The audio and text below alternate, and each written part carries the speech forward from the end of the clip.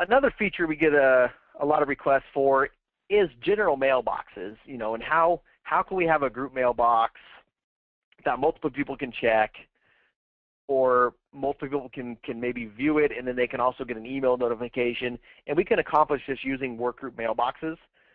The nice thing about workgroup mailbox, instead of using an individual mailbox inside of Shoreware Director, is workgroup mailboxes are free. We can have 250 of them per server, and if we run out of those 250, we simply spin up another server, and we have 250 more for free. So there's a lot of flexibility with using workgroups for general mailboxes. They can be call into an auto attendant after hours, and you need somebody to have an option to leave a message. Great, we can use a workgroup mailbox to accomplish that. So first thing we need to do is make sure that the extension we're going to be using is already a workgroup mailbox. If it's not, we need to create a new workgroup mailbox, put a greeting into it, call it, make sure it works fine. Once that workgroup mailbox is set up, we can set up email notification for those voicemails. So if you want to have a distribution list, get an email notification saying, hey, there's a new voicemail in this mailbox. Great, we can send that to an Outlook distribution list, and 4 or 5 people can get a notification that they have a message in that mailbox that needs to be checked, so that one of them can check it.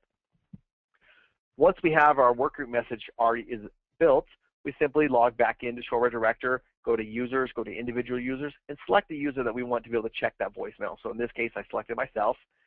On the very top, I went over to the Workgroups tab. So most of you are probably familiar with the General tab, which is where you put their username, their extension number. The Personal Options tab, which you can control, like if they're using a headset or what call handling mode they're in, different features like that. Well, if we switch over to the Workgroups tab, I can simply put a checkbox into any of the work groups that I want them to have access to. Any of them that I put a checkbox in, I'll be able to see their voicemails inside a communicator, which I'll show in the next step here. So in this case, I want to see the general voicemail. I simply check it. I hit the save button. You can see that I'm logged out of the general voicemail box because I don't have to take calls in these work groups to be able to check the voicemail. If I happen to take calls, great. I can take calls for those work groups and I can check the voicemail. But you could just use one of these mailboxes just simply as a voicemail box, no call queuing or anything like that, and just add 5 or 10 users to be able to check this message. We've given me access to the general mailbox, so now we simply have the user launch communicator. In most cases, if they already have communicator open, it will add it live. Every once in a while, we'll have to have the user close communicator, but by default, 95% of the time, it should add live into their system.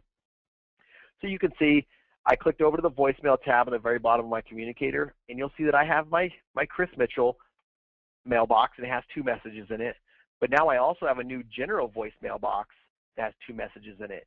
You can see that that message is bold because I have at least one new message that I haven't listened to.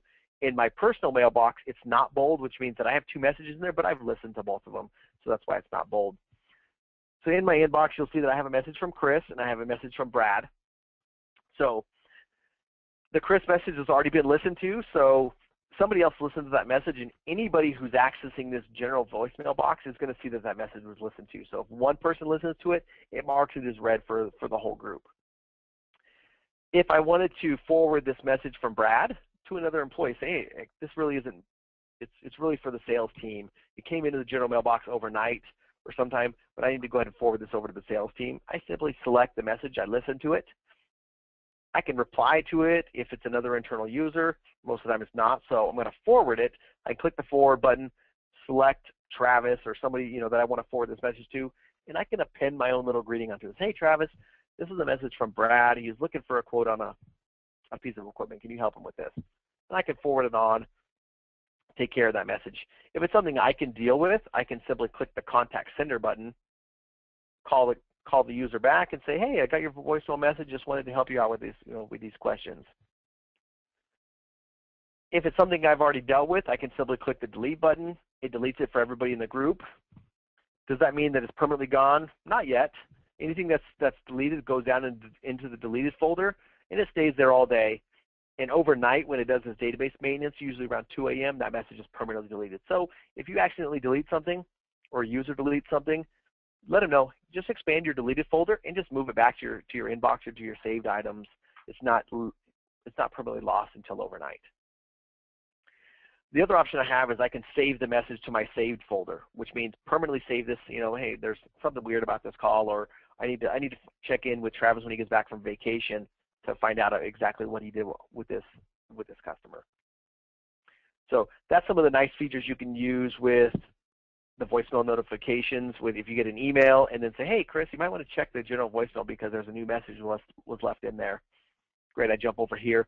I can use one mailbox and let 4 or 5 people manage this mailbox and kind of treat it better than if you just have a wave delivered to your Outlook to a distribution list. If nobody really knows if did Travis listen to it, did Chris listen to it, if it's in your Outlook inbox just as a distribution list, because there's no way to know if one person listens to it. Then you get sometimes 2 employees call the customer back to check in on this, or 2 people send a quote over to the same customer. So a little easy way to allow your users to check in on this.